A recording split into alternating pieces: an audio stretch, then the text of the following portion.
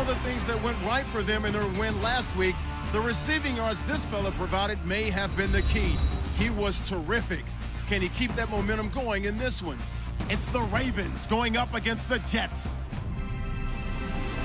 For the call, let's send you out to the broadcast booth, where we'll join our commentators, Brandon Gaudin and Charles Davis. All right, Larry, thank you very much. It's the National Football League presented by EA Sports. Today we've got a matchup here in pivotal Week 7 between the Baltimore Ravens and the New York Jets.